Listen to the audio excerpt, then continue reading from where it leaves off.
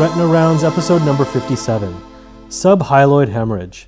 In today's episode, returning guest surgeon Dr. Kirk Hou shows us how to manage some common difficulties when performing a diabetic vitrectomy. This in a patient with a significant macula-involving subhyaloid hemorrhage. Thank you, Dr. Hou, for sharing this video. So Dr. Hou's patient has a history of proliferative diabetic retinopathy and presented with a sudden onset loss of vision due to a subhyaloid hemorrhage involving the macula. You can see that the patient has not had prior PRP. However, prior to surgery, the patient did receive an anti-VEGF injection. And Dr. Hou has started by performing a vitrectomy, and you can see as he's performing the vitrectomy, he's trying to find an edge where he can access the subhyaloid space, really trying to get into the proper plane. You can see he's using the cutter here to try to lift up the edge of the hyaloid, but the hyaloid is very taut and it has almost like a trampoline-like effect, and it's too taut for him to be able to tackle with a cutter.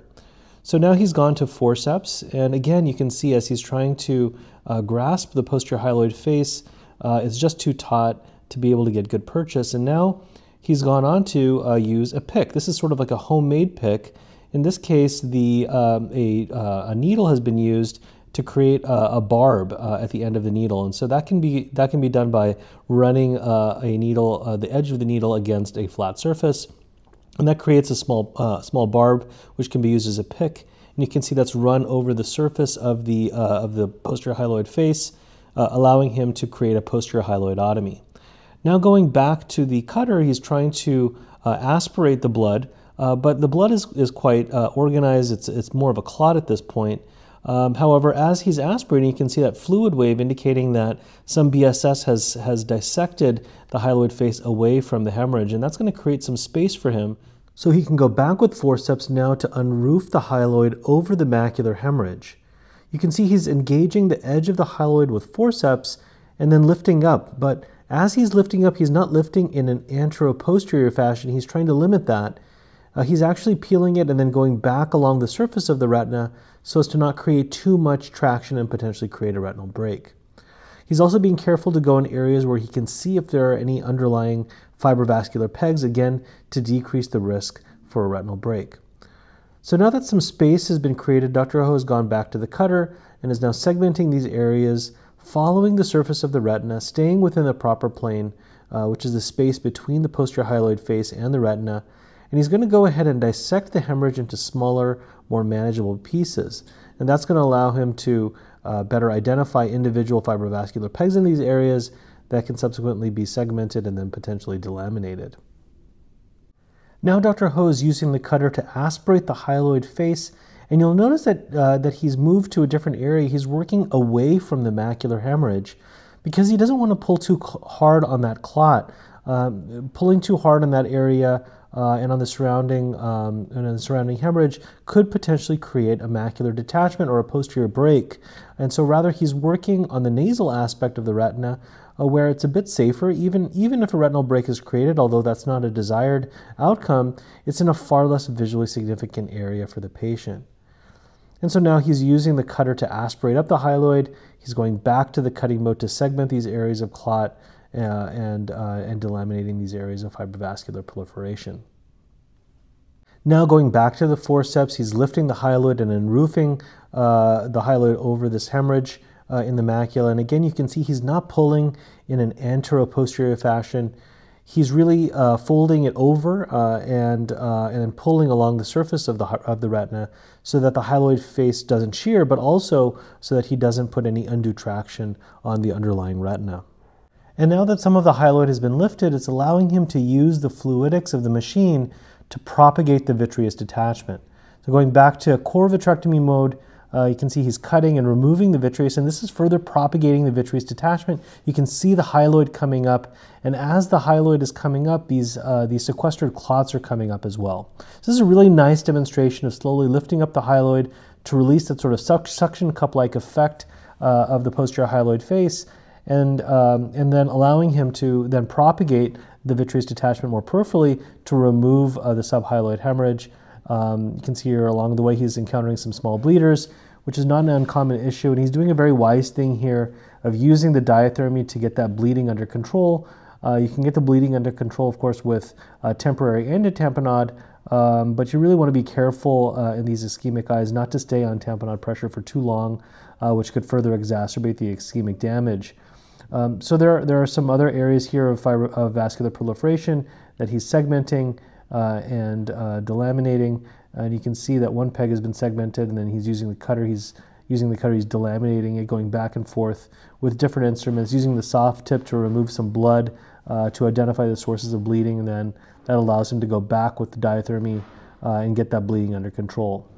The diabetic blood can be quite rich in fibrin, and it can create a membrane that's tightly adherent quite quickly. So you want to try to get that bleeding under control so that you're not having to first dissect off fibrovascular proliferations and then having to dissect off, again, highly adherent clots on the retinal surface. So using forceps here, he's creating some space for himself to try to identify the surgical plane that he wants to get into, and then he's going to go back with the vitreous cutter and segment these areas, and eventually all of these proliferations will be fully delaminated. And now Dr. Hou is doing some PRP, and what he's doing here is he's actually, with his dominant hand, applying the PRP posteriorly. This is going to be the posterior extent of his PRP, almost delineating how far posteriorly he wants to go, and then he can go back between his dominant and non-dominant hands to fill in the periphery up to the ora serrata. That can be done either under air or with the assistance of scleral depression. And you can see that PRP is complete. You can see how beautiful now the macula looks, and the overall retinal anatomy is really beautiful delamination that's been done here. And now he's doing a full air fluid exchange to remove any residual blood and hopefully to decrease the chance for any oozers in the postoperative period. So here are a few take-home points. Subhyaloid hemorrhages, especially those seen with proliferative diabetic retinopathy, are a subtype of hemorrhage that really deserves special attention. When the posterior hyaloid face is intact and there's a significant subhyaloid hemorrhage in the macula, early vitrectomy is a good idea. And the reason is that a hemorrhage can trigger an inflammatory response that can result in recruitment of inflammatory cells, inflammatory mediators, neutrophils, macrophages, and this can subsequently result in contraction of the hyaloid. Now, for a subhyaloid hemorrhage, you have to remember that the diabetic blood is rich in fibrin. That makes it highly adherent. So when blood is compressed between the hyaloid face and the underlying macula, contraction of the hyaloid can easily translate into macular traction and subsequent macular detachment. So since the posterior hyaloid face may be taut, using a forceps or a pick, as was demonstrated in this case, can be useful to create a posterior hyaloidotomy. And this can allow for sometimes the blood to be evacuated if it's sufficiently liquefied, or in this case, when the blood is a little bit more clotted, it does allow for hydrodissection of the hyaloid away from the blood and the retina, and for space to be created that'll make dissection a bit easier.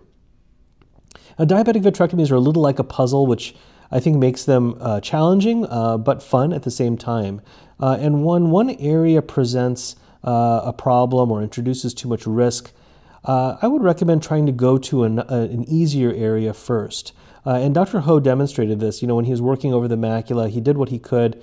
There was some concern that maybe he was further dissection or manipulation in areas where he couldn't see completely might introduce the risk for some macular pathology. And so he worked on the nasal part of the retina in a safer area where he had better visualization. And when you come back to that difficult area, it can be oftentimes easier to manage, as in this case, when the hyaloid was propagated nasally and then brought around temporally, making the temporal segmentation and delamination easier. And finally, don't forget about hemostasis. Uncontrolled bleeding can result in clots that are difficult to dissect off the retina and can prolong the surgery. And when achieving hemostasis with tamponade, you should remember not to leave the infusion pressure up too long, as this can further damage ischemic tissue. You want to get quick control. You can use tamponade pressure, and then use the diathermy to actually achieve hemostasis. Now, one other step that I like to perform is to actually lower the pressure to a physiologic level. Oftentimes we're operating at intraocular pressures of 25 to even 35, and that's not the pressure that the patient will be in the postoperative period. So when you are trying to assess for adequate hemostasis, lowering the pressure to a more physiologic level, say 15 millimeters of mercury, or even lowering the pressure further to, say, 5 or 10 millimeters of mercury to really see whether or not there are any oozing vessels, is a good idea to make sure that you've got good hemostasis That's going to help decrease the chance for postoperative vitreous hemorrhage, and it will help to speed up the patient's visual recovery. Again, thank you, Dr. Hou, for sharing this case. This really gives us a great opportunity to review some of the important fundamental concepts of diabetic vitrectomy and to highlight subhyaloid hemorrhage as an entity that really needs more urgent intervention. This is a beautifully performed surgery, and I hope everybody enjoyed watching. Thanks so much. If you enjoyed this video, please visit us at RetinaRounds.com. There you can sign up for our email list. You'll get a notification every time a new video is posted.